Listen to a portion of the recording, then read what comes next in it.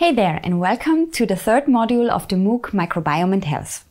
Today we will learn about the plant microbiome in general, its composition, transmission routes and assembly, as well as the microbiota's potential to influence their host's fitness, simply the plant microbiome in facts. So let's start with one microbial group that has revolutionized plant and ecosystem research, mycorrhizal fungi. They are being studied for several decades and represent the best described model for plant microbiome symbiosis so far. Here, the plant provides organic molecules to the fungi, which in turn supply nutrients and water from soil to plant roots.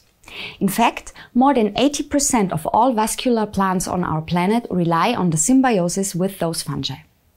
Their importance for the whole ecosystem is certainly undeniable. However, thanks to continuous developments in next-generation sequencing, comparable key roles are nowadays suggested also for the entire plant microbiome, including bacteria, archaea, protists and viruses. So based on that, let's start with the plant microbiome in facts. Fact number 1. Plants are considered as holobionts. The same applies also for all remaining higher organisms, such as humans, animals and insects. The term holobiont describes an assemblage of the eukaryotic host and many other species which together form an ecological unit. Fact number 2. The plant microbiome is involved in several functions for the host plant. These functions include nutrient supply, support during germination and growth, resistance against pests and pathogens, interactions with other microbes, and resilience towards abiotic stress. However, for a large share of the plant microbiota, we haven't discovered the particular functions within the holobiont yet. Fact number 3. Healthy plants host diverse and abundant microbiota within different habitats. So all plants consist of certain compartments, each providing very different metabolic conditions and are consequently colonized by different microbial communities. The plant compartments are structured in below ground and above ground tissues. Below ground, the rhizosphere is the interface of plant roots and soil, and it represents the most diverse microbial habitat on Earth. Above ground tissues are subdivided in caulosphere, which refers to stem and bark, phyllosphere, so the leaves, anthosphere, the habitat of flowers, and carposphere, the fruit. And we have the spermosphere, the seeds. In general, going upwards from roots to phyllosphere, the microbial diversity and abundance is gradually decreasing. However, microbiota can colonize all of these tissues, both the outer and the inner parts, and are respectively described as epi- and endophytes. But where do these communities even come from? Fact number 4. Microbes can colonize the plant via horizontal and vertical transmission. With the term horizontal transmission, we refer to microbes that colonize the plant from the environment. Especially soil represents an important source for microbes.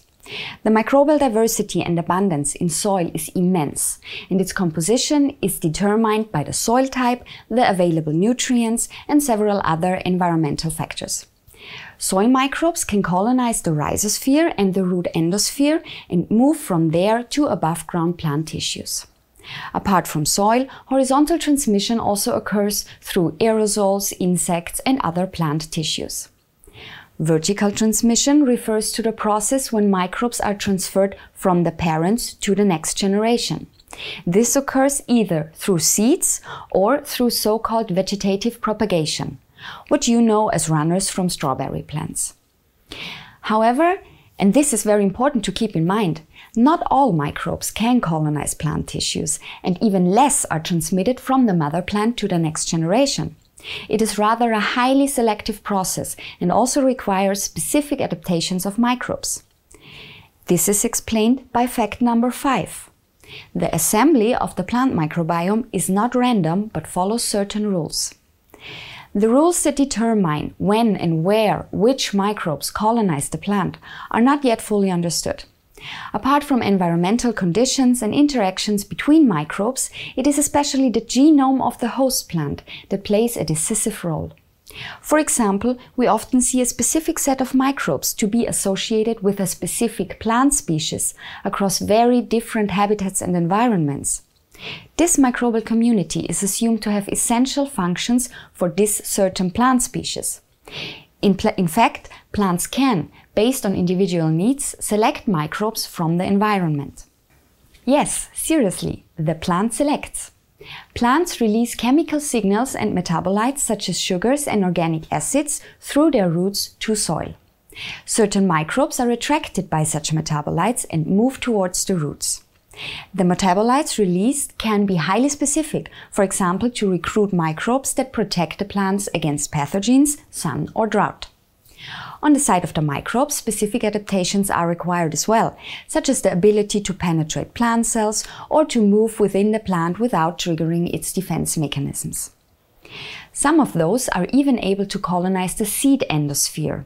Several seed endophytes have been shown to exert plant beneficial effects and are even assumed to have a priority effect on environmental microorganisms that target to colonize the young seedling.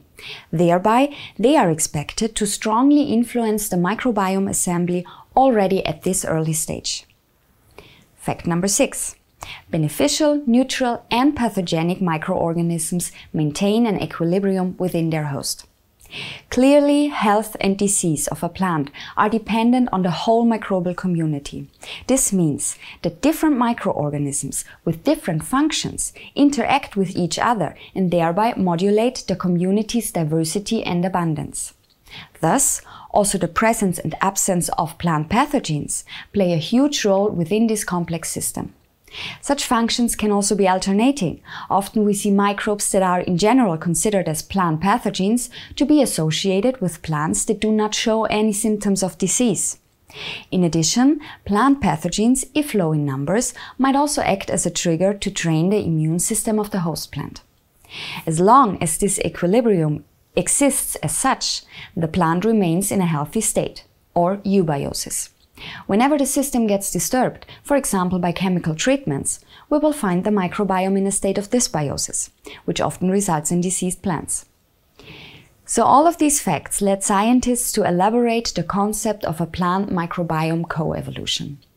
Especially for endophytes, evidence is increasing that significant changes in lifestyle towards mutual symbiosis between microorganisms and hosts, with benefits for both, have occurred over time. The before-mentioned importance of the plant genotype, the fact that closely related plant species show a more similar microbiota than unrelated plants, the ability to attract certain microbes through root exudates, and the filtration effect afterwards, which allows only few microbial groups to enter internal tissues, underline this concept.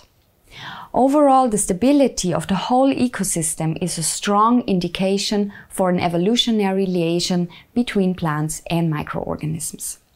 However, this theory, although becoming more and more accepted among the scientific community, has yet to be proven. So these were the facts about the plant microbiome.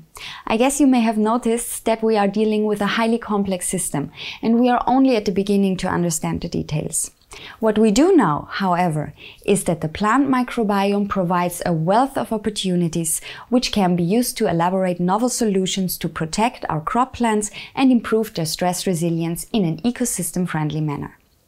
This is certainly a topic on its own, and you will hear more about that in an upcoming chapter called Managing the Plant Microbiome.